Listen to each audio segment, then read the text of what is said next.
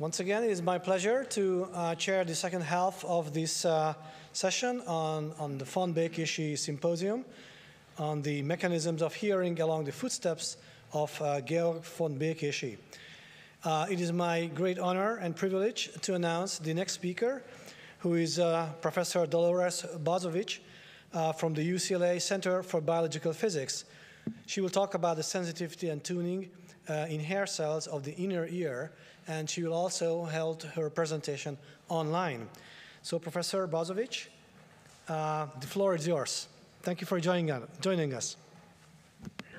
Thank you for that kind introduction. Let me share the screen, and hopefully you are able all to see it. I'm able to see it, so I trust that so is everybody else. So thank you for the invitation to speak at this meeting. I wish I could be there in person in the beautiful Budapest, but this time at least we'll have to do with Zoom. Like so many other groups, including previous speakers, I'm interested in the sensitivity of these hair cells and their tremendous mechanical detection ability and tuning, by which I don't mean, I should clarify, I don't mean frequency tuning, but tuning of this control parameter mentioned previously in Jim's talk, some sort of tuning of responsiveness, of sensitivity, and so on in response to external environment. I bring, however, different sort of tools to this problem in that I'm a physicist by training. I'm in the Department of Physics at UCLA, and so I'm trying to ask these questions from a physics perspective and approaching it in a slightly different way. And in particular, when I say sensitivity, the thing that I find mind-boggling isn't only that they can extract, 3 angstroms of displacement. That's fascinating enough, but that they do this, in the presence of noise. So, we can do crazy things with amazing detectors, but we have to cool them down to 10 millikelvin. We have to do so many manipulations to eliminate noise. And the biological system does this in situations where the noise is comparable, or in certain circumstances, even higher than the signal it is extracting. So to me, this is the question that's even more fascinating than the question of sensitivity.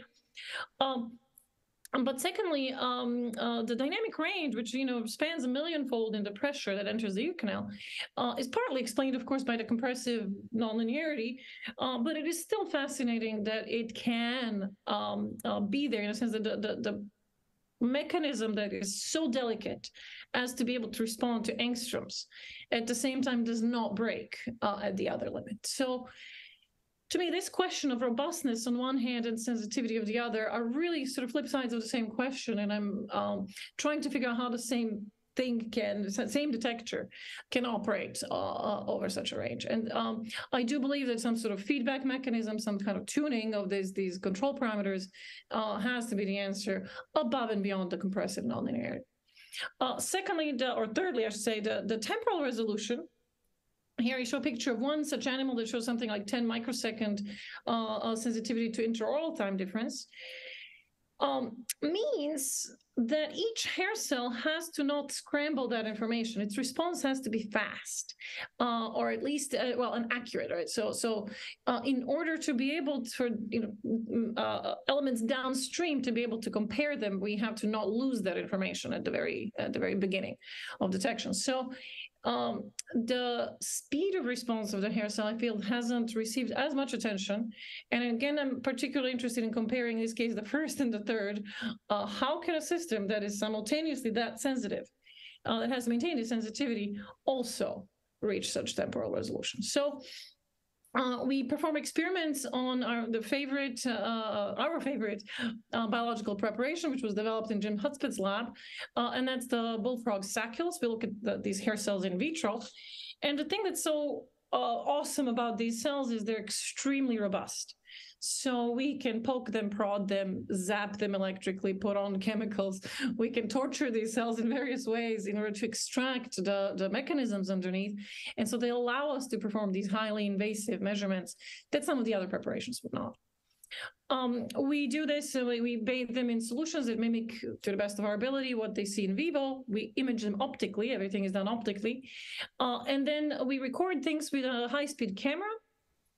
And that records their motion, their response. And this gives you an idea of what the upper right-hand corner shows the top-down view of a single hair bundle.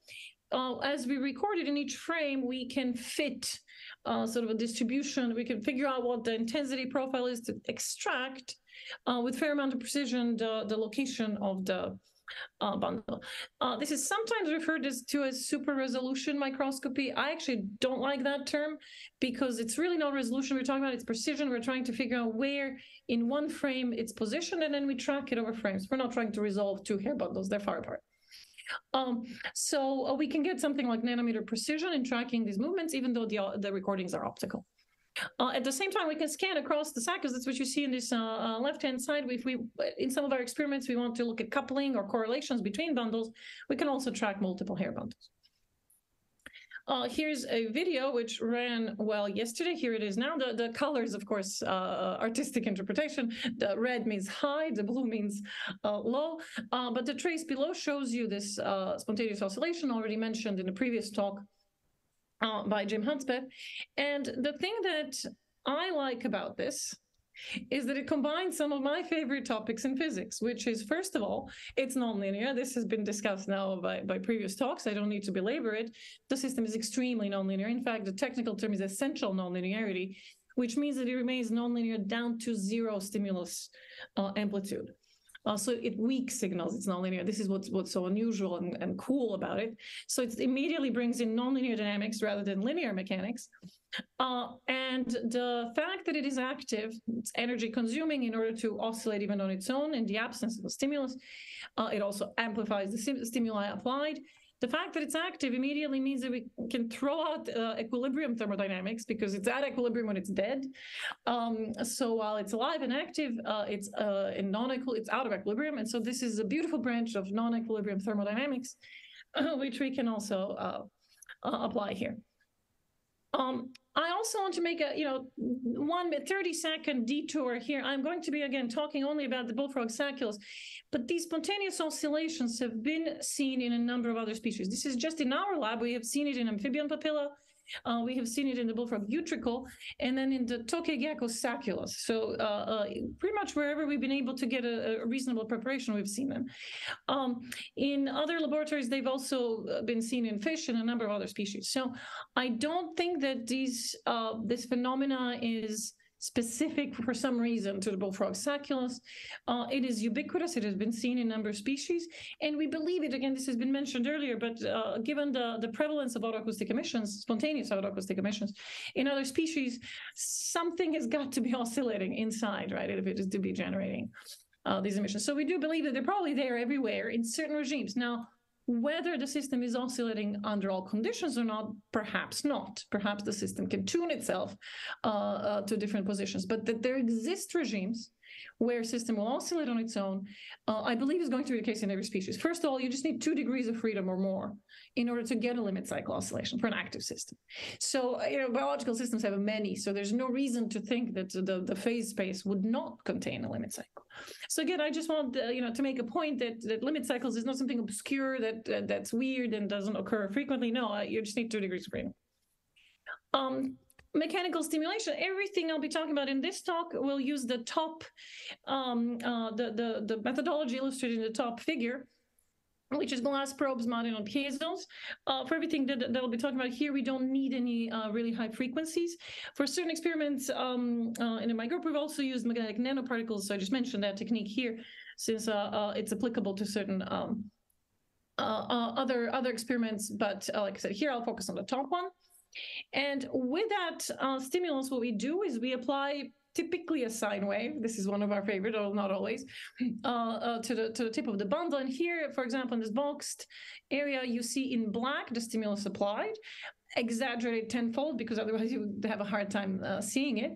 And then the red shows you here the oscillation. And what you can see is that at some frequencies and at some amplitude, it entrains. It phase locks the frequencies. In others, it entrains it partially. It entrains and then phase slips and then entrains again. In some situations, it entrains beautifully. And so this study of the phase locking property is one of the things we use the most. It's amazing how much you can extract when you go back and forth between theoretical predictions and this phase locking dynamics. you can really test back and forth and tease out some of the sort of mechanisms and properties. So one of the old measurements that we did, I mean, not old, but about 10 years ago, this is a so-called Arnold tongue in dynamical systems literature. So it's well known in math that certain class of systems shows this sort of triangular behavior in the sense that if you apply frequency, you scan the frequency, here it's up to about 50 hertz, roughly the range of the sampulus, and then we increase the amplitude, applied to the base of the probe. This actually translated into fairly few piconewtons applied. And then you bury the whole phase space in that sense, the physiological regime. And what we're plotting here is the phase-locked component of the response. So red means that it's all phase-locked. Blue doesn't mean that the cell is not moving. It's oscillating spontaneously with fairly high amplitude, but it's ignoring the signal. So this is a way not so much to tell how much the cell is moving, but how much it is being entrained. There are different metrics of this. Here, I like to use this one, which is sort of extracting which fraction, which is the amplitude that is of the oscillation that is phase locked and not taking the whole into account. There are different ways like vector strengths and so on to look at this. And so what this is telling you is that, of course, at its favorite frequency, you can see this kind of peak or the bottom of the tip tells you that at its favorite frequency, the characteristic frequency, it'll entrain very easily at very weak amplitude. As you go up in amplitude, at some point it entrains no matter what the frequency is, because of course you're driving it fast.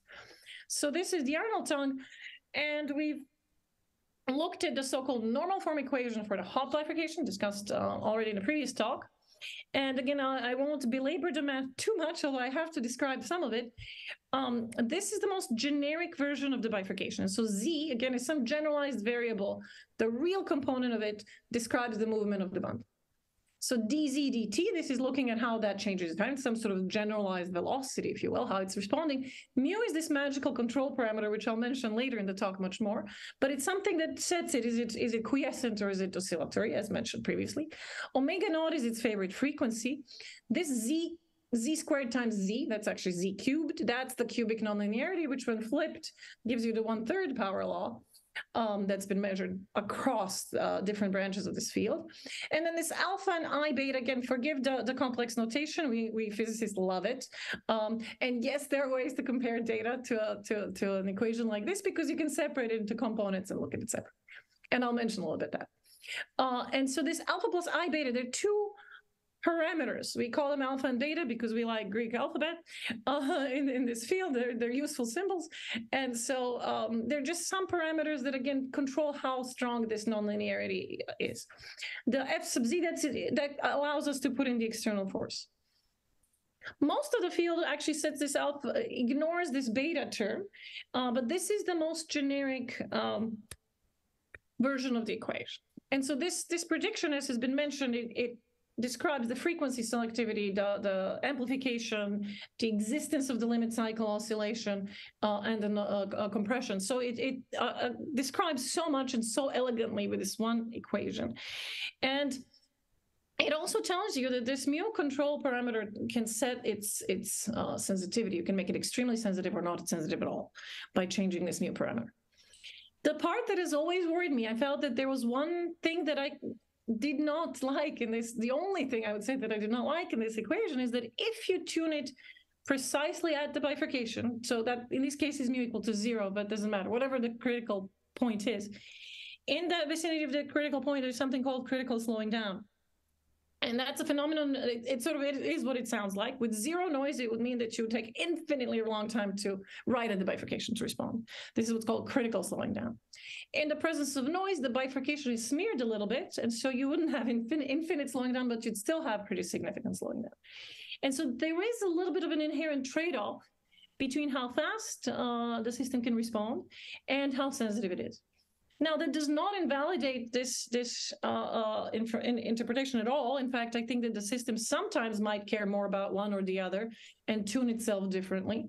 Also, these trade-offs are part of biology, so this isn't necessarily wrong at all. In fact, I think this framework is correct, but I wanted to see if there's a regime where these two are not fighting each other. Does there exist a regime described by the same equation, which has been so confirmed experimentally and so across so many different levels, right, from in vivo to in vitro measurements? So how can we sort of explain this? And so field of nonlinear dynamics to the rescue. There is some phenomenon known as chaos. Chaotic systems have captured the popular imagination and have, I think, been talked about a lot, largely, I would say wrongly, because the word chaos just, I think, is one of those misnomers in this field. In English, the word chaos implies, mess, something completely, even the word chaotic, right, means there's no structure, no form to it, right? This could not be further from truth. The mathematical word chaos refers to the most beautifully structured systems, right, with universal constants and so on. The part that gave it the name is that system that is chaotic loses predictability very rapidly. What does that mean? There's something called exponential divergence of trajectories. What does that mean? We start with trajectories a little tiny bit near each other, so that small ping can move from one to the other, and over time they diverge. This exponential divergence of trajectories is kind of the technical definition almost or part of the technical definition of chaos. And this has led to the popular, again, interpretation: if a butterfly flaps its wings, on the other side of the world, it can cause a tornado here, right?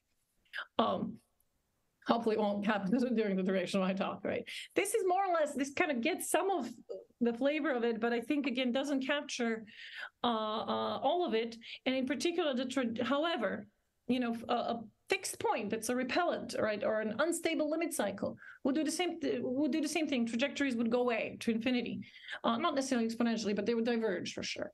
But that's not a chaotic system. So chaotic system also maintains what's called a bounded attractor. What it means is that it stays in a certain confined part of space. It doesn't just go off to infinity. However, the trajectories never cross. So you can see this gorgeous, this is one example of a famous, this is the Lorentz attractor. It has this kind of fractal structure. This is its trajectory. It's a tractor, the trajectory it wants to go to. And it never crosses. It goes closer and closer and closer, but whatever scale you look at, it never crosses. If it ever crosses, you have a limit cycle, because once you have a loop, however complicated, it's a loop, then it's a limit cycle. Right? So it never crosses, but it remains bounded in space.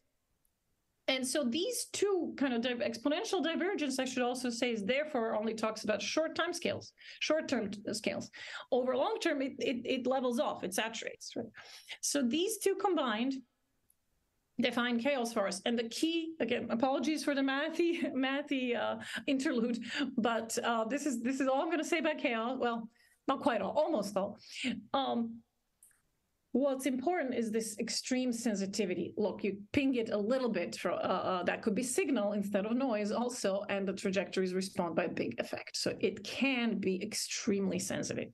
And there's been writing in neuroscience and about the edge of chaos, describing certain states. So I think that chaos is beginning to be appreciated for what it can do for a sensory system. Secondly, it's exponentially fast. So there is no trade-off between these two requirements. Let's now look at the equation again. I apologize for the highly unpronounceable term. I can't pronounce it well after all this time. Non-isochronicity, I believe, is the correct way to say it. And it's a fancy word to just say that if, again, we look at the same equation, and we don't want to deal with the complex notation, so we separate it into coordinates that describe the radius of the oscillation, and then the angular velocity. And if this beta, this is a parameter. If we set that parameter to 0, the system is what's called isochronous, which means that the oscillation frequency is fixed. It's some omega naught. It does not care what radius it's oscillating at. It can be big radius or small radius, the frequency is the same. The technical term for that is isochronous, and that is the case that has been mostly studied in this field with the application of the Hall bifurcation framework.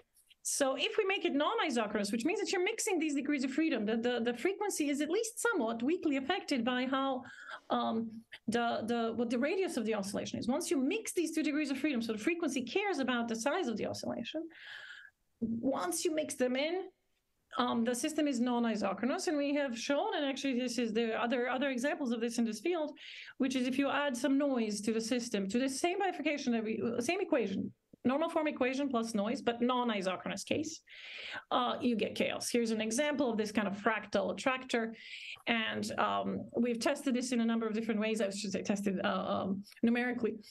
And so in my group, we almost use this non-isochronous and chaotic interchangeably because you always have noise. But what's nice is that gave me the idea, or actually this is getting the chronology perhaps a little wrong, but suspicion that chaos might be there in the hair bundle led us on this path to try to prove whether it, or first determine and then whether it's there, and then test whether it's good or bad for the system. In either case, right? If it's detrimental, how does the system overcome it? If it's helpful, how is it helpful?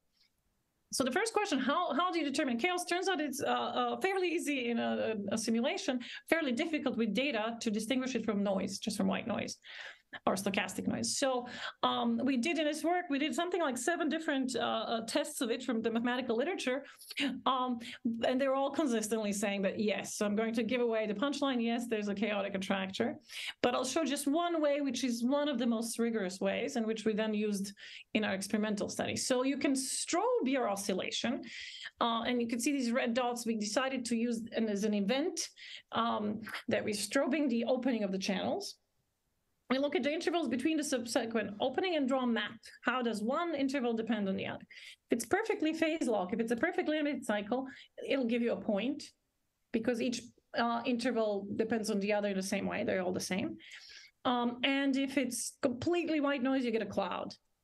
And in between, and so this is what we measure. We get a cloud when we start with a very weak signal, and then you start to get this ring structure. This means that the oscillation, the trajectory follows something that's like a torus. This is the so-called quasi-periodic transition. And then these are the Poincare maps. As we increase it, it collapses onto a point, as we expect. So we look at these transitions, and if it's a non-chaotic transition, this transition should be smooth. And if we look at one angle, how one angle on these points, then we measure these angles of these points. So kind of like a map of maps. We get these kind of dependence. And so if it's a non-chaotic system, it should be a smooth function. Or I should say it should be a function. There's there's one y point for any one x. And if it isn't, if it's a chaotic system, or if it shows what's called torus breakdown, this is again the technical math term, you get a non-function. And so the red points, which is a weak signal, 9 piconewtons, shows us this torus breakdown. And so that's one of the signatures of chaos. So we're pretty convinced that we have chaos. We have a chaotic attractor in our hair bundle oscillations.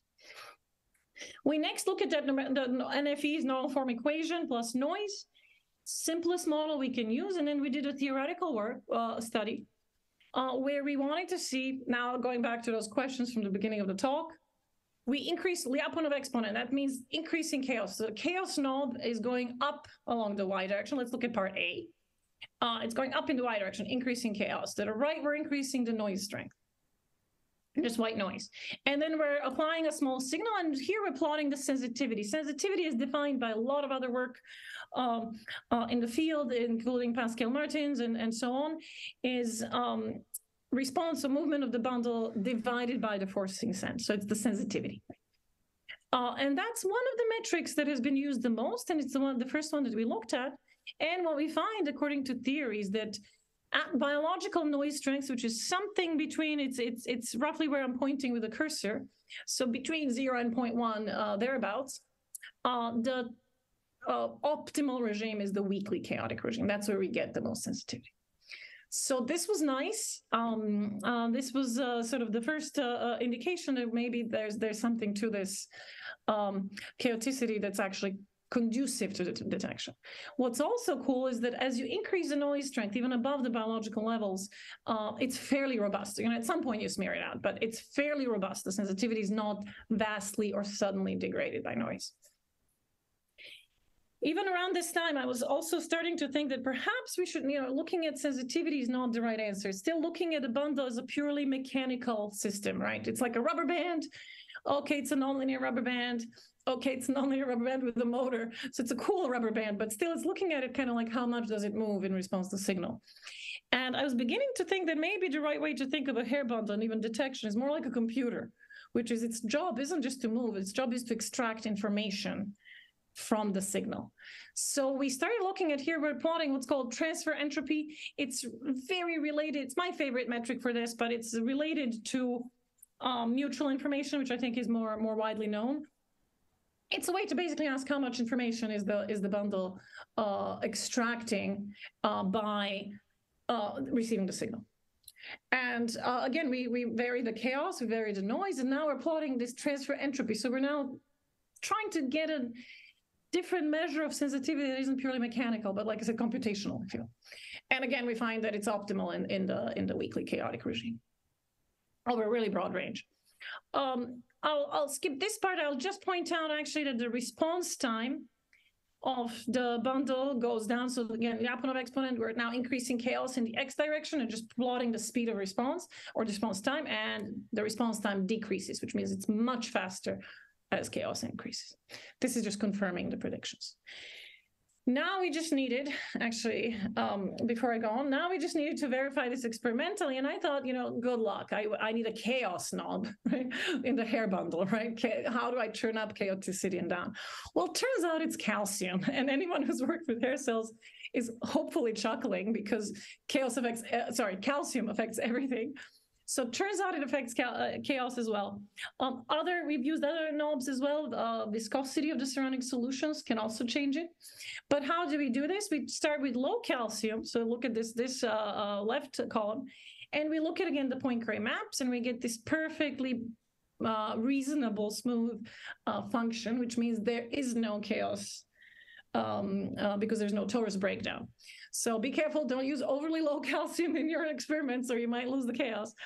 And the natural calcium solution, again, I am going with the consensus in the field as to what natural is, does show chaos, and higher calcium solutions show chaos. So this gave us one knob to change the degree of chaos in the actual hair bundle and show that indeed, again, we're on the x-axis is now we're varying we're here just varying the level of commemorate. It's a different metric of chaos that's more suitable to experiments. And we find that, again, weak chaos, you can see this peak in sensitivity is again observed in the weakly chaotic level.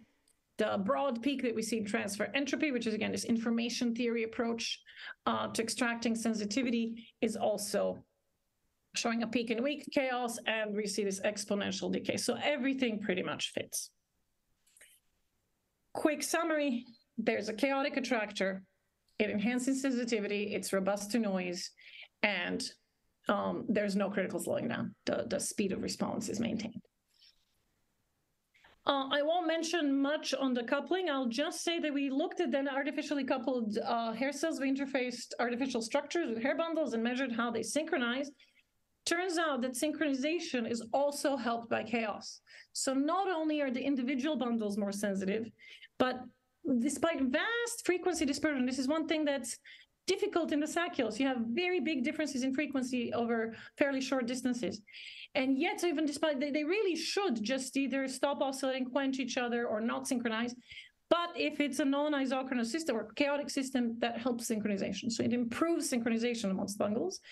It also leads to new states, which are states of partial synchronization. So groups synchronize to each other, or one group synchronizes, the others don't. So these different states could, I think, explain some of the peaks in the spontaneous acoustic spectra, which people haven't necessarily been able to fully explain. I mean, there are different theoretical works out there, but we think this can actually help. This idea of frequency clustering in particular would lead to certain groups synchronizing to each other.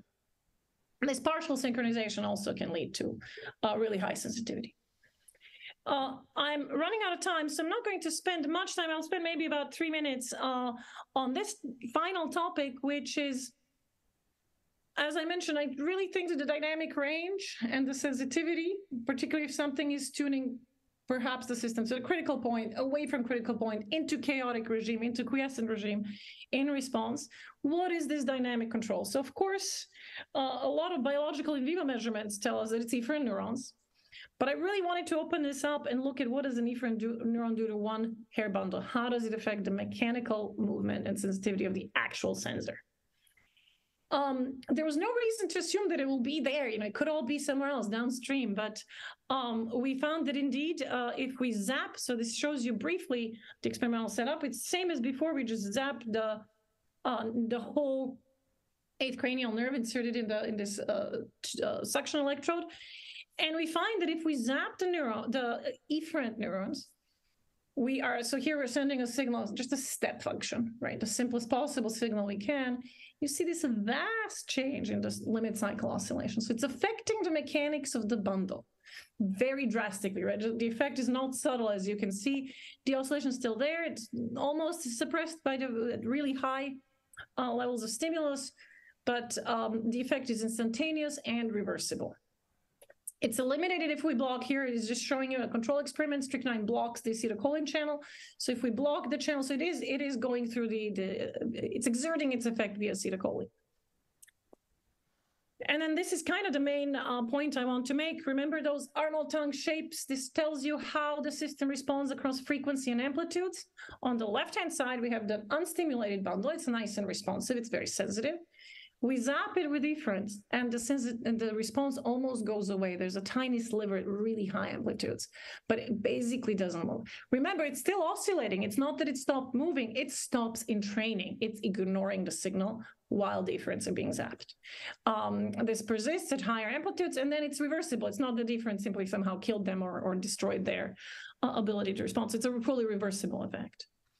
This just shows you some slices to sort of show how drastic the effect is. This is the top is the response without efferents, and then it's completely flattened and reduced by the presence of the efferents.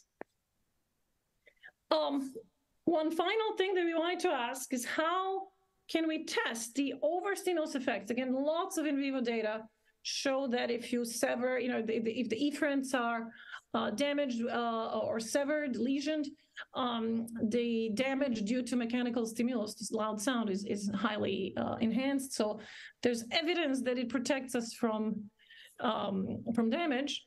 So how do we do this in vivo? Again, I love bullfrog-sacula cells because we can deflect them by like a micron, something utterly brutal, hold them there for a while. This is sort of a simplified version of overstimulus, and then let go. And what we observe is it's quiescent. This is not just viscosity. It's going much slower than just the viscous drag would imply, which means that the myosin motors have been completely detuned from their normal state and are now slowly climbing to bring it back into position. During that state, it's quiescent. Here you can see on the bottom, you can see the flattened out curves. So it doesn't oscillate while it's deflected, and then slowly recovers, and then does the oscillations. So in the flattened curves, you can see this transition, right? This is sort of, we're watching the Hopf bifurcation crossing in real time, right? It goes from quiescent to oscillatory as some internal mechanism. I was assuming it was the myosin motors, resets the state. And then, so on the right-hand side, we have a repeat of this experiment. You see, these are 4 different cells, actually, 4 different deflected and returning. We see the same effect with slightly different oscillation profiles. On the left-hand side is the same measurement, but with efferent stimulus, and we see something completely different. Even we can see it in the deflected, in the raw data, but it's even better in the flattened curves, where we've taken out the slow component.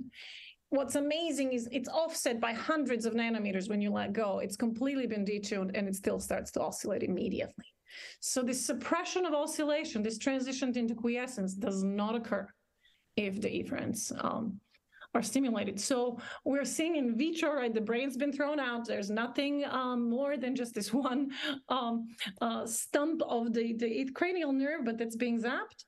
And yet, even at the level of this mechanical detector, we're seeing this really, really strong effect of efferent stimulus. So summary, they change the bundle oscillations, they kill the sensitivity of response, and they seem to completely change the response to the overstimulus. They eliminate the quiescence that's induced normally. I won't talk much about the future directions. We, of course, want to now dig deeper into the chaotic dynamics, dig deeper into the efferent mechanisms. How is it actually doing this? And one of the things I really want to do is merge these 2 together, because I hypothesize that efferents might be tuning the cell chaotic, non-chaotic, and so on. Finally, I want to push further this sort of information theoretic approach to the hair bundle mechanics. I think that may be the right way to think of the bundle, more so than just looking at the purely mechanical responsiveness, which is what we've all been looking at before, because again, it's a different way to think of detection even, right, of the cell. And I just want to thank some of my current laboratory members and the funding agencies, of course. And finally, thank you for again, the invitation to speak here. And hopefully next time I can be there in person.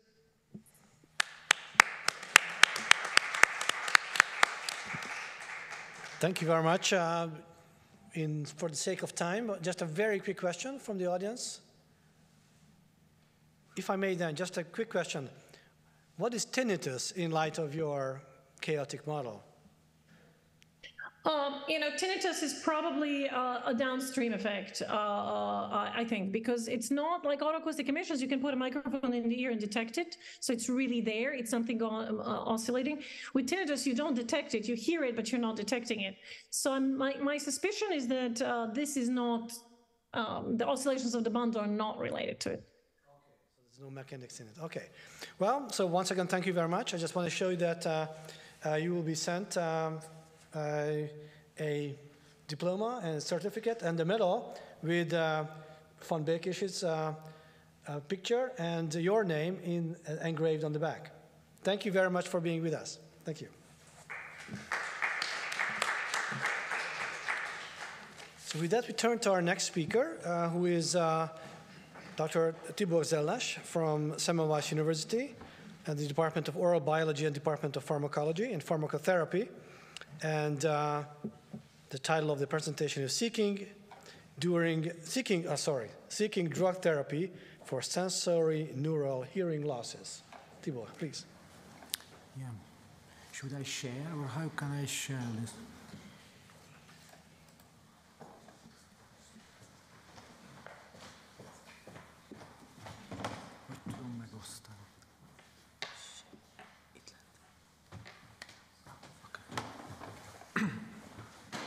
Yeah, I would like to thank for the organizers for my invitation. I will talk about a bit a different approach compared to the previous lecturers. So we are seeking drugs for treating the sensorineural hearing losses, which is a great problem influencing a lot of people and causing problems for our society. I think Immanuel Kant made a nice summary of this, that not being able to see isolate you from object, and not being able to hear isolates you from people. So that's a great problem. And the seriousness of this problem is prognosticized to be increased in the near future. Hearing loss is believed to will belong into the first 15 highest burden disease in the near future. We are focusing on sensorineural hearing losses affecting the cochlea and the projection to the brain and brain processing. These hearing losses cause the problems with no treatment nowadays except the prosthesis. The background of these diseases share many similarities: excitotoxicity, neurodegeneration, apoptosis, and the imbalance of the reactive oxygen species, and even the immune system dysfunction is believed behind these diseases. And as I mentioned, there is no evidence-based medicine nowadays, except one, an acute corticosteroid intratympanic application, but besides that, no effective pharmacotherapy right now. We are using mice in our study, and yeah, I know that mice are not humans, but even just having a look on the audiograms of humans and mouse, it's easy to recognize the similarity. And even in a previous talk, we got similarities of genetic defects between the humans and mice. So our subject is the mice, and the cornerstones of drug discovery is finding a right target selection, selecting the right clinical candidate, the compound, and a good clinical study, including proper patient selection, which requires the correct knowledge of pathomechanism of the disease. We are primarily focusing on these first two cornerstone of drug discovery. We set up the mouse model of the three most prominent form of sensorineural hearing losses: the drug-induced hearing loss, the noise-induced one, and the age-dependent one. To measure the function of hearing in vivo, we are using the auditory brainstem response measurement. Okay, this is an evoked potential measurement, also used in humans. In humans, we call it beta measurement. So in the first model with aminoglycosid, an antibiotic causing hearing loss, we tested a small molecule, monoamine oxidase inhibitor, razagilin. It's on the market, so this approach was a repositioning approach.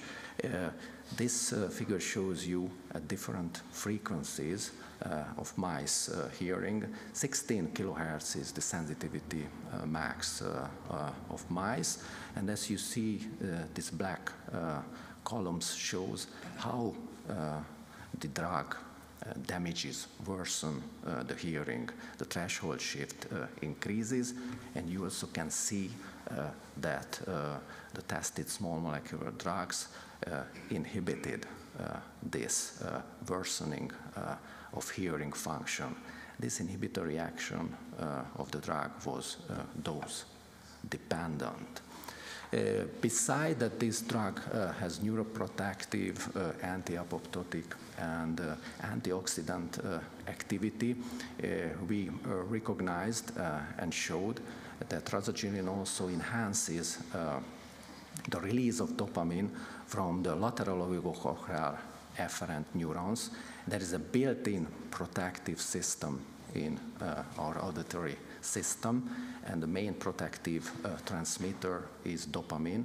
It was shown that inhibits the excitotoxic damaging nerve firing evoked by, for example, high noise. So dopamine was proved to have a protective action. My first tutor, Professor Vizi, with Anita Gáboryan, were the first to show providing a neurochemical evidence on this dopamine release, and we investigated the possibilities of modulating of this protective dopamine release.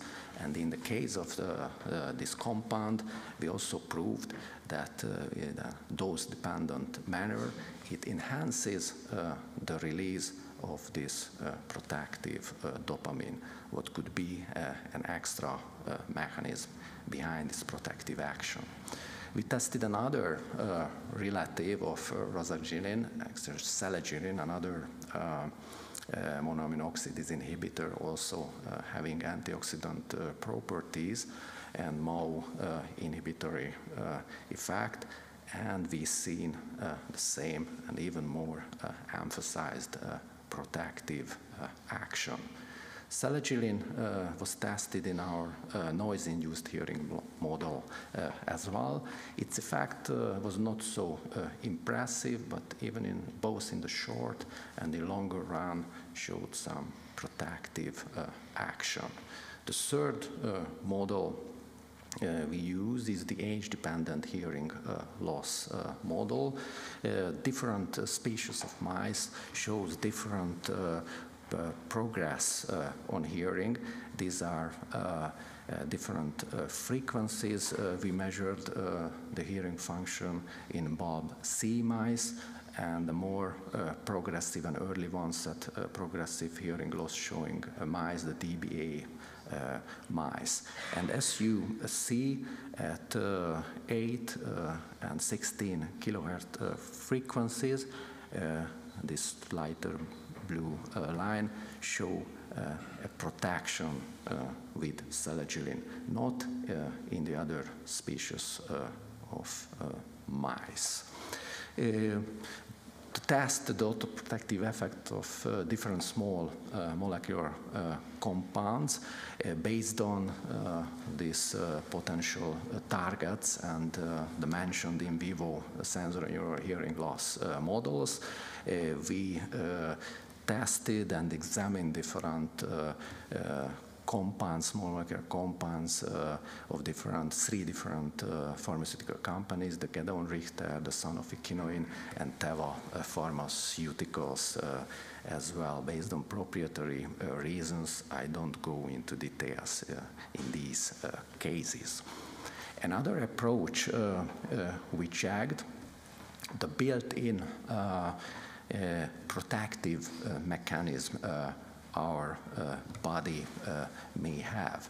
PACAP is a transmitter with cytoprotective regulatory peptide in the CNS and the peripheral nervous system with protective effect. Its protection was showed in many tissues. University of Page, a group from University of Page is investigating the protective effect of PACAP, and we decided to check it on the hearing function and checked the progression of hearing loss in PACAP knockout mice. And as you see on the red bars, the KO mice shows much worse hearing function, especially in the lower frequency range where they showed significant. We checked the individual amplitudes at higher frequencies, 16, 32 kilohertz, and if we measured and checked the individual amplitudes of the ABR response, the difference between the KO and the wild-type mice could be recognized there. So PACAP, this endogenous molecule, has a protection on hearing. Another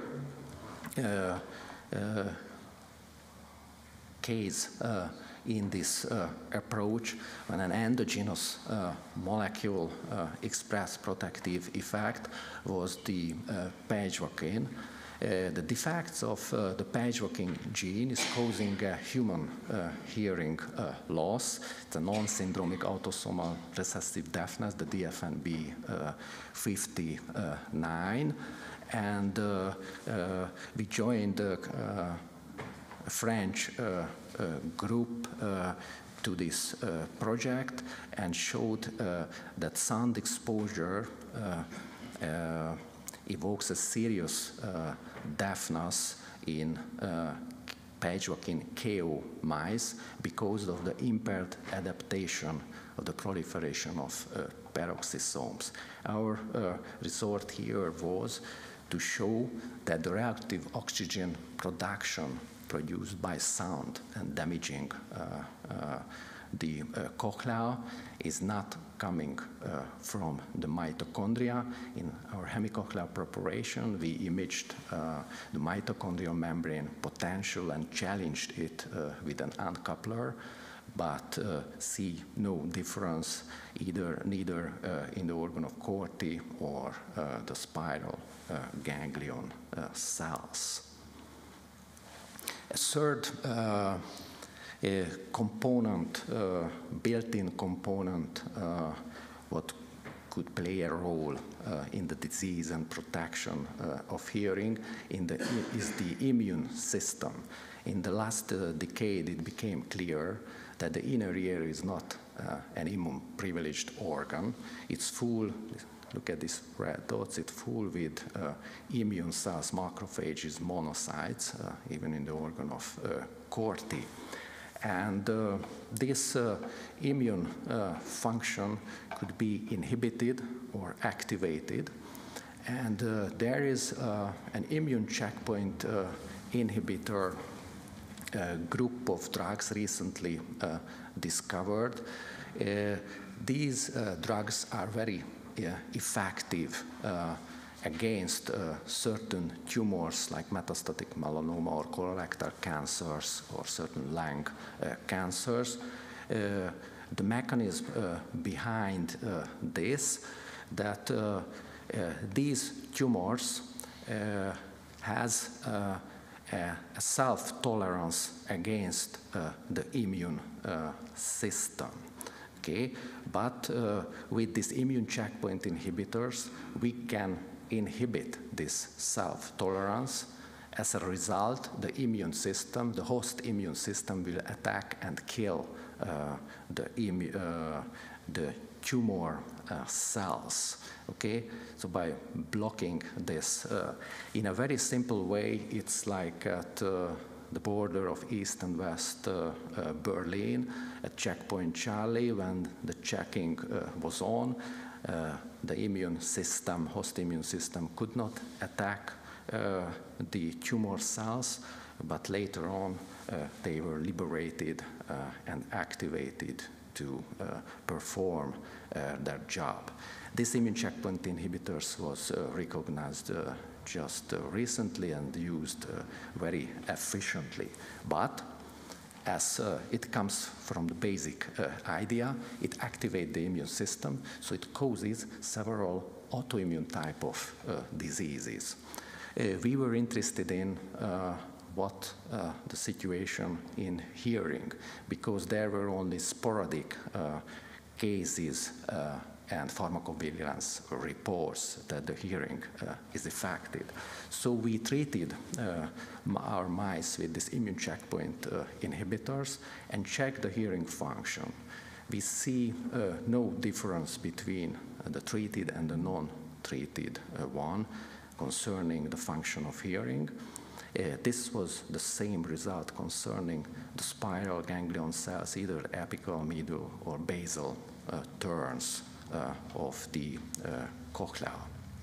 But we also counted the hair cells in the organ of Corti.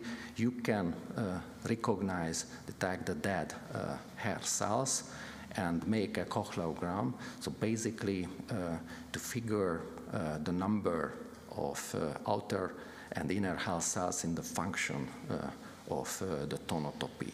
And we were surprised that the anti-PD-1 antibody treated mice, the age-dependent progressive loss of outer hair cells was inhibited in a certain respect. And in the meantime, we see a smooth enhancement of macrophage activity in the basal part of the cochlea, actually where the high frequencies are present. We were surprised how we just expected the opposite, still not sure what's the real explanation of this. We found in the literature one work where these immune checkpoint inhibitors produce a protective and not a damaging effect. The next approach we did and tried to make experiment on the cellular level, still playing around with the immune system partly, is the purinergic regulation in the cochlea. The purinergic system has a major role both in the physiological and the pathophysiological function of hearing, and this very stated knowledge that the purinergic system influence the immune system, modulate the immune system. This table, you don't need to recognize the individual words, just showing that the cochlea is full with purinergic receptors. And as I mentioned, for example, for loud noise, the ATP concentration is enhanced in the scala media, and that decreases the sensitivity of the cochlea. And in this recent review, it's summarized that the purinergic system is really involved, at least in preclinical level nowadays, involved in the protection of hearing losses. So to investigate the purinergic regulation and the calcium regulation, which is a major intracellular messenger purinergic system uses, we applied the hemicochlear preparation. Professor Dolores was kind enough to teach us this method. He primarily used this for electrophysiological and micromechanical purposes. We tried to set up to use this preparation for functional imaging. So we loaded the cells with a calcium dye and really used the purinergic agonist to evoke a dose-dependent calcium response. And we showed that it's repeatedly activated these cells. At the first set of approach, we used the bulk loading of this calcium indicator, but the time to do this and the signal to noise is not so perfect. So we introduced Helmchen single-cell electroporation method he used in neuroscience. We applied it to load up with this electroporation individual cells in the organ of Corti. You see the difference. This is the much noisy bulk loading, and this is the single cell electroporation loaded, much higher signal to noise result. With this approach, we even can make subcellular imaging. This is a data cell when you can see image separately the soma and the process of that cell. We proved as well here that different supporting cells type at different turns, apical, middle, or basal turn. This is the nice tonotopy, beautiful tonotopy of the cochlea. So we set up this method to investigate this purinergic signaling, and let me repeat that this purinergic system has a protective role against hearing losses. So summarizing the experiment results, what I wanted to show you, we use drugs inhibiting the reactive oxygen system imbalance, inhibiting excitotoxicity, apoptosis, and showing neuroprotective action. Small molecules we used for these purposes. And another approach with the modulation and activation of endogenous protective mechanism, like the lateral olivocochlear efferent dopamine release, what we increased, or the backup, the endogenous protector, or the pagevakine, the peroxisome system, which also exert in normal situation a protective system, and the purines, which are also endogenous transmitters, neuromodulators, exerting protective action. And the immune system, which has, everybody knows, a Janus phase. In most of the cases, the literature believe that the overactivation in the immune system rather cause the defect of the hearing system. But as I mentioned, this Janus phase also raises the possibility to use the modulation of the immune system for protection. And as I wrote in the abstract as well, Many of these drugs and approaches we used is kind of attacking drugs with, we use drugs with multi-target actions, overlapping effect. Just to mention selagelin, which has anti-oxidant and anti-apoptotic and neuroprotective action, but also activate the endogenous protective dopamine release. Not to mention that seems that selagelin modulate also activate the immune system.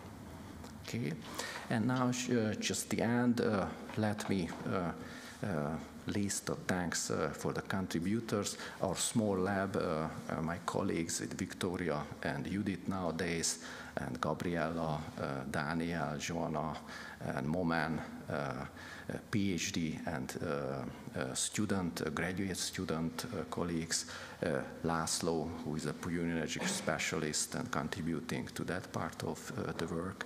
We are collaborating at our university with the ENT guys, Anita, Gábor, and László. On the immune checkpoint inhibitor topic, we are collaborating with Zoltán. My maternal institute, I still have a connection, and Beata Sperlák is a pulmonology specialist. We continue the collaboration, and with Dr. Vizi.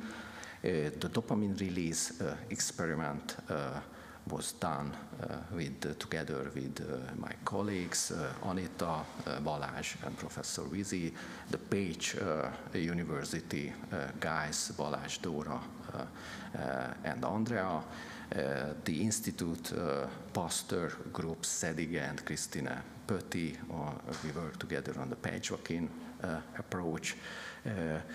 Gedon Richter still supporting our work. My colleagues who helped me to use the hemicochlear preparation, Georg Halmos learned in Professor Dalos' laboratory, and we set it up to use it for functional imaging. And we got help from the University of Technology here at Budapest, from physicists who helped us in the noise-induced experiment. And also thanks again to Professor Dalos to teaching us the hemicochlear preparation, and József, Rafael to teach us. Judith, my colleague, went to the Kresge Institute in Arbor, and József taught her the counting, how to count the hair cells. And at the end, after this, just a tiny color story. I have no connection. I did not have the luck to meet Professor Békésy, but here is Adam, my previous former PhD student and colleague, whose grandmother, she is in 98 years old now. He learned pharmacy during the Second World War, before 44, and he took a biophysics exam at Professor Békésy. She even had the index, but unfortunately when Adam moved to Toronto at Sick Kids, he did not find it now. But his grandmother was taking an exam at Professor Békésy, and she failed. But she got the pharmacy, so later on she did not give up, and finally reached the success. So this is my message also, that till now we are unlucky and unsuccessful to produce a pharmacotherapy for hearing loss, but I believe that this community, the hearing researchers, are pretty close to come up with a molecule which will help on this disease. So thanks for your attention.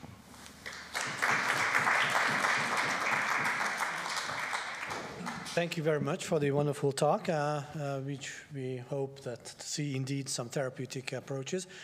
For sake of time, We would like to proceed, but nevertheless, I would like to congratulate you and give you the certificate and the oops. Here we go. All right. Congratulations. Excellent. Thank you very much.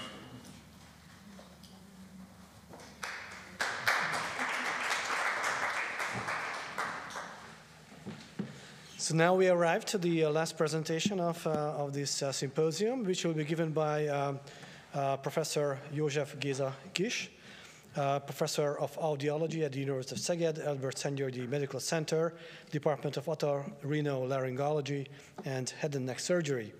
And the title of the presentation is The First Artificial Sensory Organ Cochlear Implant.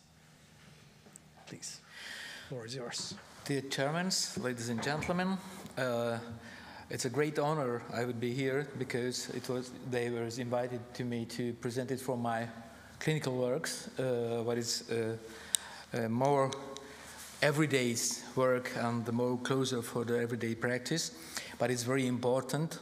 But that is a work in which way we have to help them for the deaf people and also for the hearing impaired people to turning back again for the hearing circumstances. It's a great honor to mention the Georg Békésy, who was one of my men, who was to show me for the way, which way we have to working and which way I followed for his career. Not only for the science, also for the like of the art, because I'm also liking for the art very deeply. Okay. What is the main problem for us? Which way we have to discovering for the people who suffering for the hearing loss and who have a problem for the deafness? Because and Tibor mentioned it earlier, the hearing loss is one of the disease when it's touched for the most of the people, mostly for the elderly, but also so many young child who's the newborn people is also suffering from the hearing loss and also for the deafness. It is a main target, which way we have to help them, which way we have to use for that and which way we have to help them to turning back for the hearing circumstances. First of all, it's a very important thing to find a way which we have to screen the people to find them who is a real candidate to need help to both of the different kind of the surgical treatment and also for different kind of the equipment who do that. Earlier, so many other people is talking about for the different kind of the methods in which way is possible to objectively measure for the hearing, both of the elderly and both of the young child. But one of them was acoustic emission. But it's a very interesting thing because if the hair cells are moving, if they are moving, they're producing a sound, and also the sound is really measurable for the outer ear if you have a very sensitive microphone. But why is not a real good method for that to find the real patients who have found a problem for the hearing disorders and also for the deaf? Because that is coming only for the inner ear. We don't find any other problem when the patients have the problem for the brainstem and maybe for the higher part of the auditory pathway. And also it's a problem, but sometimes it's not measurable because it's something that's blocking in the middle ear and outer ear for the sound when it's coming out of the cochlea. But it's too many errors we have, mostly for each 100 measurements, the 30 is failed. It's very complicated to do that. And that was a way why we had to find another kind of the measurements for the auditory brainstem responses to the screening method. It was a great discussion with worldwide which method is the better, but the earlier everybody using for the otoacoustic emission until 2017 we are using for the based on the auditory brainstem responses for that things, and they are suggested for all of the worldwide, and so many other people followed us after that date.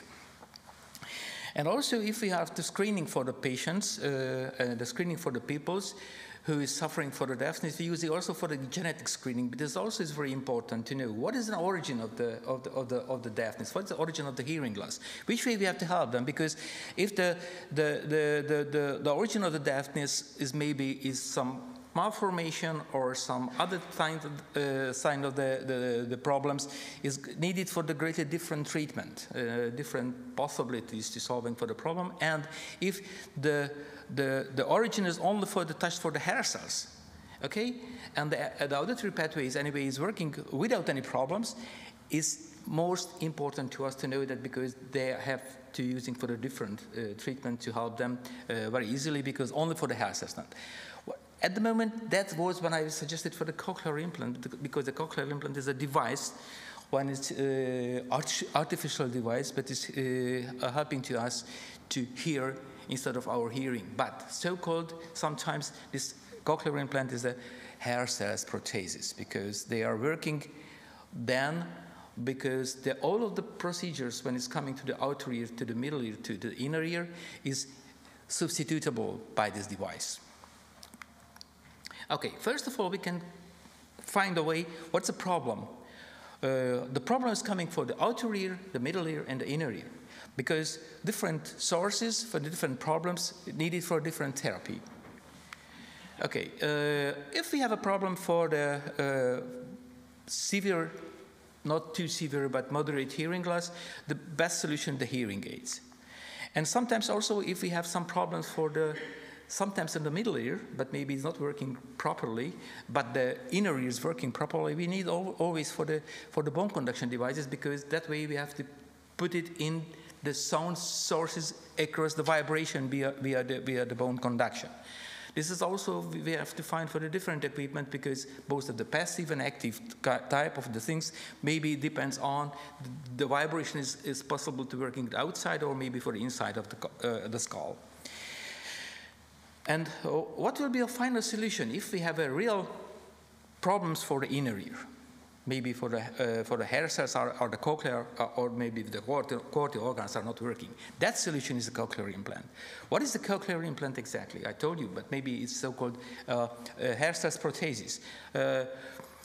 Mostly they are the equipment when it's have two different parts. One part of is for the when it's the inner part, when we are put it in under the skin, very close to the skull, and maybe we have an electrode array when put it in to cochlea under the basilar membranes.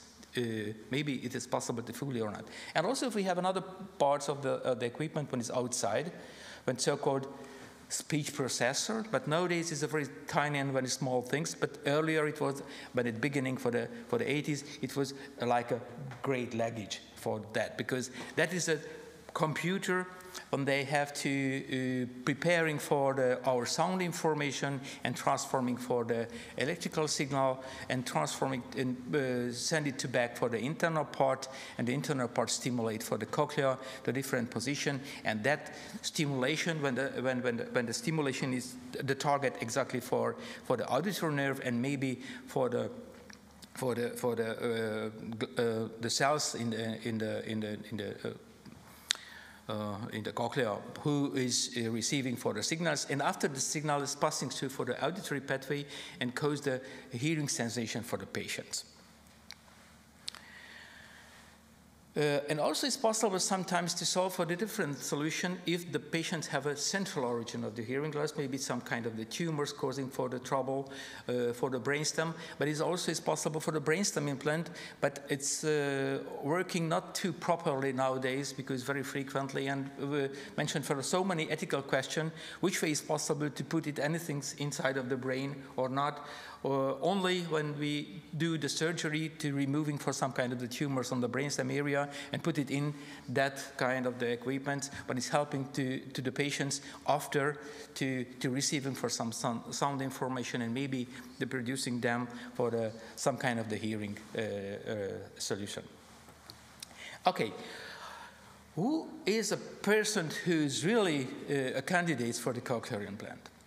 If we could looking for the children and the infants, because every children will be screened for the first 5 days of his life. Okay, and if they are fine for the things, but that kind of the method, immediately they put it in for somewhere in the clothes, and everybody knows that who is the patients who need care. Okay. If the patients have a bilateral severe hearing loss for the inner ear region, that's the real candidates. For the adults, sometimes they could hear earlier, and maybe for his lifetime, he's losing for the hearing. And also, if that losing of the hearing, it's the problem is coming to the inner ear, not in the brainstem, for example, and not only for the cortical area, because so many other problems is possible. They also is a good candidate if their speech perception is less than 30 and 50%. And also is needed for the discussion for what is the contraindication problems. Maybe if they don't have any contraindication to the surgery and anesthesia, they are also is a very good candidates. And also is very important to do that for some imaging, because the imaging is showed me both of the CT or MRI pictures, and sometimes for the ultrasound pictures to give me for some information, maybe what is the structure of the cochlea. The cochlea is have a malformation, for example, or maybe the exits of the cochlea, exits of the auditory nerve. If they are not exits, maybe we don't have to use it for that kind of defect, because we need that place when we put it for our electrodes. One is stimulate for the auditory nerve and maybe for the ganglion spiralis cells to give them for the information and to send it to the signal for the auditory pathway to give the patients for the hearing sensation. Okay, that's kind of the imaging we use it for, because it's the selection criteria, exactly, because if the patients have the problem is not. Sometimes if the patients have a malformation, we need to preparing for the three-dimensional printing for the special cochlea to try it, which way we have to using to the surgery is possible exactly or not, but maybe some kind of the malformations help, some kind of the malformations also is useful to this kind of the treatment. Okay. How the cochlear implants work? We put it for the electrode array, exactly for under the basilar membranes, chronically, and stimulate for the ganglion cells, or maybe for the end part of the auditory nerve. The system is a little bit similar than the normal hearing, because that's kind of the stimulation, if it's enough strong, producing for the hearing sensation of the patients. If it's not enough strong, maybe not. If it's too strong, maybe destroyed for the cochlea, and maybe causing for the painful for the patients. It's very important. We know that what is the distribution of the hair cells and which hair cells are functioning for which area of the frequency, and that is the reason we know that for the apical part of the cochlea are mostly for the low frequency is important, and the basical part is mostly for the higher frequency. That is the reason we need for the whole cochlea are involving for the stimulation. What is the part? Okay, I told you we have an internal part. When this is also for the microcomputer when it's selected for the different kind of the stimulation and sent into to the cochlea, and also for the other outer part when it's also for the microcomputer who is receiving for the signals for surround us and making for some signal processing to send it to the back for the information to the internal part. Okay, that's a simple things when we showed for the small child which way is working. Okay, but something is have a hearing impaired patient who receiving for this implant, and somebody tell them some words like hello, and it's coming to the microphone. The microphone send it to the speech processor. This some kind of this the signal processing is going on, and maybe after this specific signal, we'll send it to the across for the transmitter the loop to the receiver loop, because inductively is transferring for the information, and that time for the internal part is producing for the electrical stimulation branch to send it to the cochlea. Depends on which area, for the basilar or apical area, and give them for the hearing sensation for the patients for the low tone and the high tone. Of course, and initially is not a real hearing information, but the patients who is growing up together with that kind of the equipment, they immediately receiving what is the sound, all right? They are grown up for like that.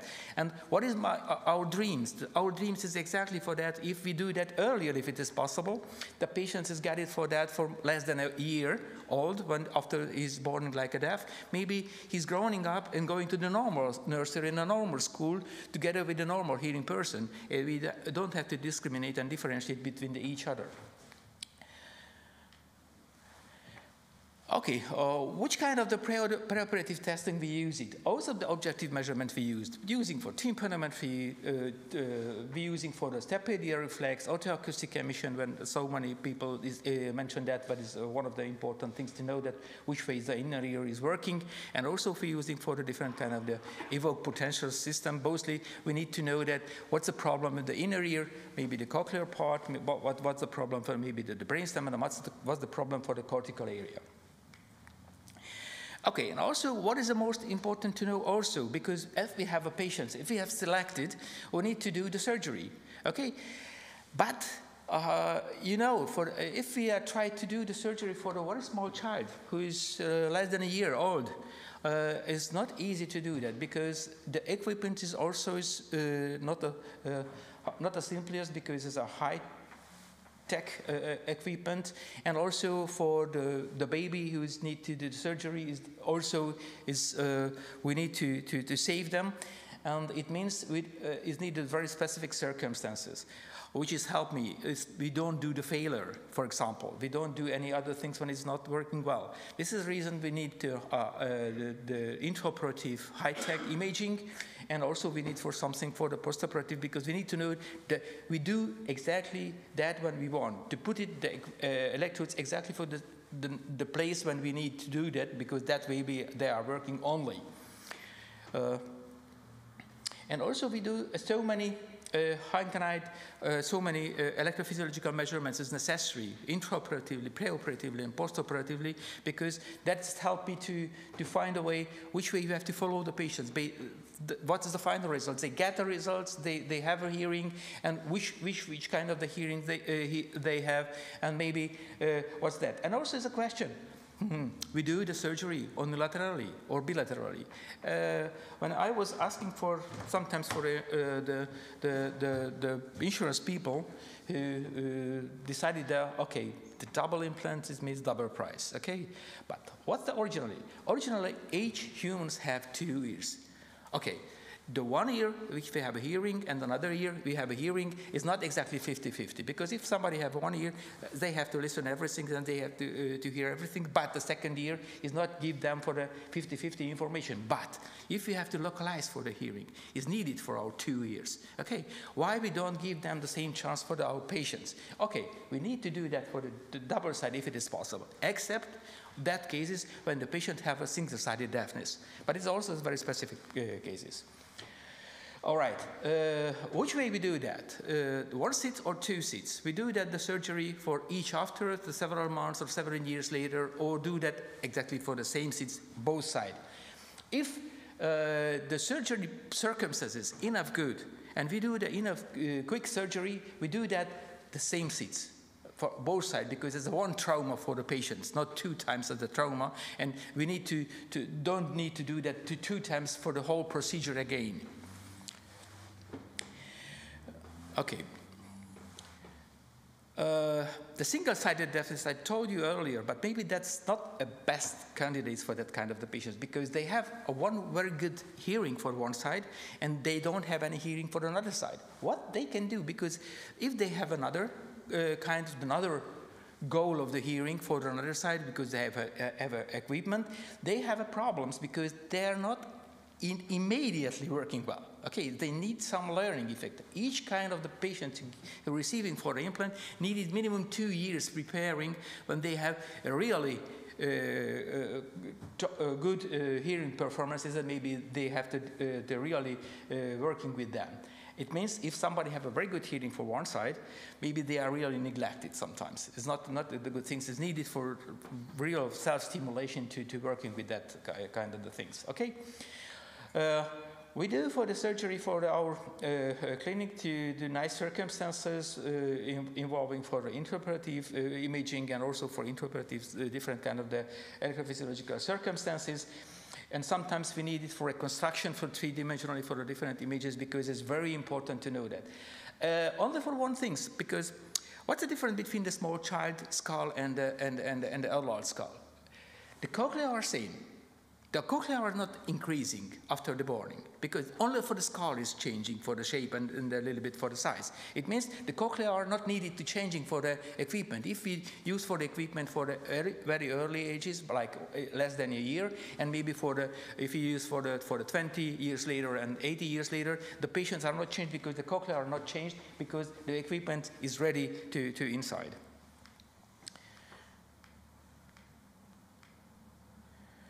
Okay, what's the intraoperative examination? We need to do. Why we need intraoperative measurements? Because you can imagine, we have a 1-year-old child. They are not communicate because they are deaf.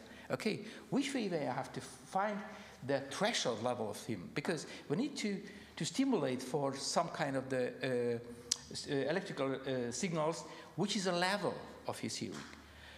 We have a very specific equipment because we have so many electrodes inside of the cochlea. It means it's possible to electrode stimulated for the nervous structures around them, and another 2 electrodes pick up the potentials. If they have potentials, okay, maybe it's a good level for the threshold, because that kind of the stimulation is enough load to get a hearing. And also it's very important to find a top level when is enough good hearing for them, enough good hearing sensation, but not painful. That is also a good thing for the stapedial reflex, because the stapedial reflex is a protective reflex, because normally if the normal hearing person, the 80 or 90 decibel sound give the stimulation for the contract for the stapedial muscle, and that showed me, okay, the loudest sound, so long time they cause the hearing trouble. Okay, if we are measured for the intraoperative stapedial reflex, for electrical stimulation, and also for neurotelemetry, we can find for the threshold level, and we can find for the comfort level of the patient, and maybe for the 1-year-old child, when they switch on the equipment, they have a range, what is really have a sound information for that. And also, if we have to find for several kind of the measurement like electrocochleography, and also for transimpedancy matrix, because we need to know what is the impedancy for the electrodes inside of the cochlea. If they are not working, if they are not a real good, how can I say, for the impedancy, but maybe we have a malfunction of all of the equipment. Sorry? The transimpedance matrix showed me what is the problem, but maybe for the electrode array is not a good place. Maybe not put it in for the cochlea, maybe put it in somewhere for the different places, maybe put it in for the vestibular organ, for some other place, but they have a different shape for this kind of the diagrams. Help me immediately inside of the operating theater what is a good place exactly and working, because it's two information give me. Immediately, maybe for the device is working, because it's a very expensive device, approximately in Hungary more than 8 million forints brutto. And also, we need to know again for the patients have a hearing, because they are show me for the results, okay? It's also possible to measure for the intracochlear electrocochlear business. It's very important to measuring to save the remain hearing. With the hearing preservation, because if we preserve for the hearing, maybe the hearing is not a good one. Maybe it's exactly for the 80 or 90 decibel. It's very, very low range. But if the hearing is remain, it means we don't destroy it for the cochlea by the surgery way. Okay, because if the electrode array is not pulling a real place, okay, and maybe the passing through for the basilar membrane and destroying for the cochlear organs, maybe we cause any trouble for the internal structure of the cochlea. This is the possibilities to measure some kind of the measurements. If they show me, if we put it inserted in the electrode slowly, and we can recognize if they're touched for the basilar membranes, maybe the surgeon is stopped a bit, and after slowly again to pull it safely to the electrode array into the cochlea. That's very helped me to that. Okay, and also we use for the facial nerve monitoring, but it's also very important because the facial nerve is running very close to the round and oval window, and maybe sometimes we have a trouble for that. Maybe the patients after the surgery have a facial palsy, as also is not good for the patients. And also sometimes after we have a good insertion, maybe for the stimulation, causing for any facial nerve effect, because not only for the hearing will be stimulated after by the electrical signal, maybe the facial nerve is also stimulatable.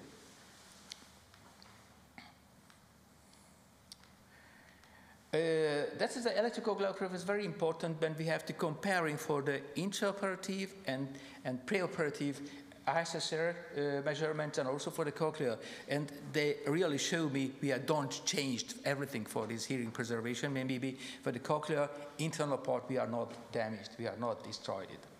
Okay, that is a measurement for the cochlear, this is a stapes tendon, right? This is a muscle of the musculus stapedius when it's really contracted if we are stimulate for the patients for the electrical stimulation each of the channels, because we have 22 channels, for example, inside. And if the stapedial have a reflex, okay, we can calculate that's the top part when we stimulate for the cochlear, and maybe we are not causing any trouble for the patients. Okay. Also, the possibilities to measure it for the, when I showed you the neuroresponse telemetry, there's a action compound potentials, because we are stimulate for 2 electrodes and pick up the potentials for another 2 electrodes for the nerve structure, and this is a really recognizable, which is the smallest level for the intensity when we could producing for the hearing sensation of the patients, because it's very important for the very young child, because they are not communicate with us less than 2 and 3 years old. Sometimes it's also possible to using for the system intraoperatively for the electrically evoked brainstem evoked response audiometry or RBR, because it also is helping me if we are evoked for the potentials, maybe for the patients have a hearing, okay, have a hearing sensation. It should be, and also for the intraoperative radiological examination, we recognize for the both of the 2 equipment for the left side. You can see for the both of them, this is the electrode inside of the cochlea, both sides, and that is not a picture for the lateral side, but it's of course, because this is an X-ray, all of the equipment you can use it parallelly for each other. This is also very important to recognize immediately, because we don't need for the second day and after the second day the new surgery to the small child. We need to know that the equipment exactly for the size when they have it. Also, you can know it to which we have the electrodes are positioning inside. Okay, it's very good, because you know when you remember for the topical area for the cochlea, which is a lower and which is a higher frequency, which way the electrodes array reach them. Okay, and also sometimes it's necessary, when I told you if we have some malformation of the cochlea, we need to the 3D modeling for the cochlea after by the CT or MRI pictures, maybe for the pictures. How can I say to correlate it to each other? And after we have the planning to do that, and maybe for the 3D printing is also helping me to find which way we have to plan into the surgery. And it's also helping me which kind of the electrode array we need to choose it, because some cochlea are shorter, some cochlea are wider, some cochlea are malformated. It's needed for a different kind of the electrodes of the patients. Okay? This is also, you can see it for the intraoperative imaging for the both sides of the electrodes. Okay, why we do that so many procedures? Or why is it important? Because if you know, which is our goals? Earlier if it is possible, smallest device if it is possible, and safest if it is possible. Because that's 3 things to give the chance for the patients to do it early. Okay, what is the programming? The programming is a signal processing, and we need to know which channels and which electrodes array and which electrodes are reaching for which kind of the frequency range if we are producing. And you know, again, what is the things? Because, okay, normally we have a sound. The sound have a different kind of physical parameters: amplitude, frequency, phase, and any other one. Which way we do it for the electrical signal? The electrical signal, the impulse, what they have, which kind of the parameters they have. They have an intensity, they have a pulse width, they have an interstimulus interval, and they have a frequency. That's kind of the parameters when we need to transform to the sound parameters to that, because that's helped me to do the real information for the patients, but they need to really help them to hear. And that is the reason we need always to calculate which kind of the coding strategy is important to the patients to give them for the best chance.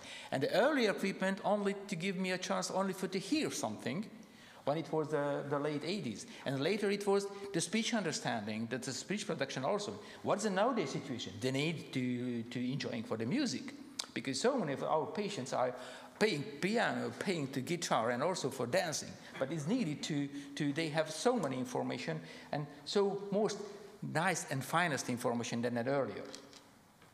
Okay, this is interesting for how the coding strategy are working. This is a 3 important coding strategy that I have to show you, but these 3 images showed for the things, and they are the electrode array there, you know, and this is a choice word, yeah, both sides, okay?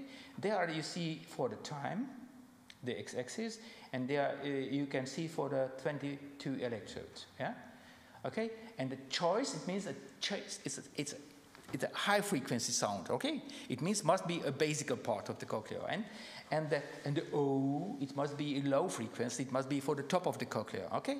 And if we can use it for this kind of the S-peak coding strategy, it means for the best amplitudes and best frequency we can choose it, and the coding strategy, and if for the signal processing, and they stimulate for that part of the cochlea when that frequency are needed, okay?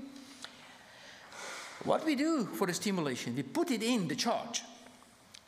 And if we put it in more charge, it means more information per second, okay? But they have a limit. We don't have to put it so many charge for the same seconds, because we are destroying for the cochlea after. We need to find an optimal part, how many charges possible per second, because that's limited for what's kind of the information we have to put it in for the patients in 1 second, okay? And the second one, you can use it for, we don't use for both of the 20 electrodes, we have used less number of the electrodes, but the spectrum is more niceable. That way, the patients have a more speech understanding. Okay, and the final solution nowadays, so many people using for the mix of that too, because the better spectral resolution, both of the time resolution is the spectrum and both of the amplitude resolution. And also we use both of the electrodes, but it's helping for the patients to the best sound information and best hearing information. Okay, the postoperatively also we do so many electrophysiological measurements, we need to follow the patients. If we do the surgery, is not enough. Okay, the surgery, it means they have a chance to get an information, they have a chance, they have an equipment when they maybe give them for hearing information. It means day by day, week by week, month by month, they come back to fit the equipment exactly for personally that patients, okay? And also is needed for the postoperative X-ray because we need to know that if something happened, maybe the patients have a traffic accident, maybe the patients have some trouble and maybe fell down, and we need to know what was the original position of the equipment and what the rate of position. If the equipment moving less than millimeter size for electrode, it's a huge trouble for the patient. Maybe with some kind of the loudnesses will be very high, and sometimes the loudnesses it's very low. We have some kind of the patients who have some traffic accident, and we need to immediately change for his programming. And what is the following for the patients? Okay, the first fit for the equipment for the patients is after the 4 weeks of the surgery, because that's needed for the healing. Because we do the electrical signal in the cochlea, it means for the circumstances of the tissue, what is the electrical impedance of the tissue is very important. Okay, it's needed for minimum 4 weeks to go back to the healing. Okay, and later it's coming back for different kind of the months, and after if the best fitting equipment is needed for twice a week. And also it's very important to if we use for 2 implants, we need to find which way they have to study and to reach them for the information where the sound is coming. Okay, we build up for the very specific laboratory when it's possible to determine it for which way the implant user can find for the direction selection for the sound source. Okay, and also it's very important after. We need to follow the patients. What is the cognitive increasing? The cognitive developing for, because if they are receiving for the sounds and maybe sometimes later they not receiving for the sounds, maybe the knowledge, they know it, what is that sound, and maybe they, after they understanding for what is that sound, and that way his cognitive procedure is increasing, and need to also following. That is the reason we sometimes the measuring for the cortical evoked potentials, and sometimes for the P300 it means the cognitive potentials too, if the patient is enough old. Okay, and finally, what is our ultimate goal? To integrating the hearing impaired people into the hearing community to become full members of their society, because if the patients are deaf, if the patients are hearing impaired, they don't have to go to the high school, they don't have to go for their specific work and their specific workplace, because they are not similar than the normal hearing people. Thank you very much. And I would like to thank you for my colleagues, for all of our teams, involving for the surgeons, audiologists, neurologists, and physicists and engineers, and also for thanks again for Georg from Békésy. Thank you very much. Thank you very much. Maybe one quick question. This was like magic, really. Can you use artificial intelligence in? Yes, we use it for programming. Why I explained for that all of that work, because we are working together with the firms who's building for the equipment, okay? And we are helping to them to do that smallest, safest, and long life things, because that is the most important thing to do that, because we have so many experience for that. At the moment in Hungary, till 1985, approximately 1,500 people implanted. Okay, and in our teams do that approximately more than 800 and 900 to do that. It's 900 people change the life. It's a great thing. Thank you. Fascinating. Thank you very much. And then, by paying due respect and thanks for your contribution. So this is the medal, which you know about. Unfortunately. Congratulations. Thank you very much. Show that. Thank you. Thank you. So we have come to the conclusion of this wonderful symposium in tribute to Georg von Békésy.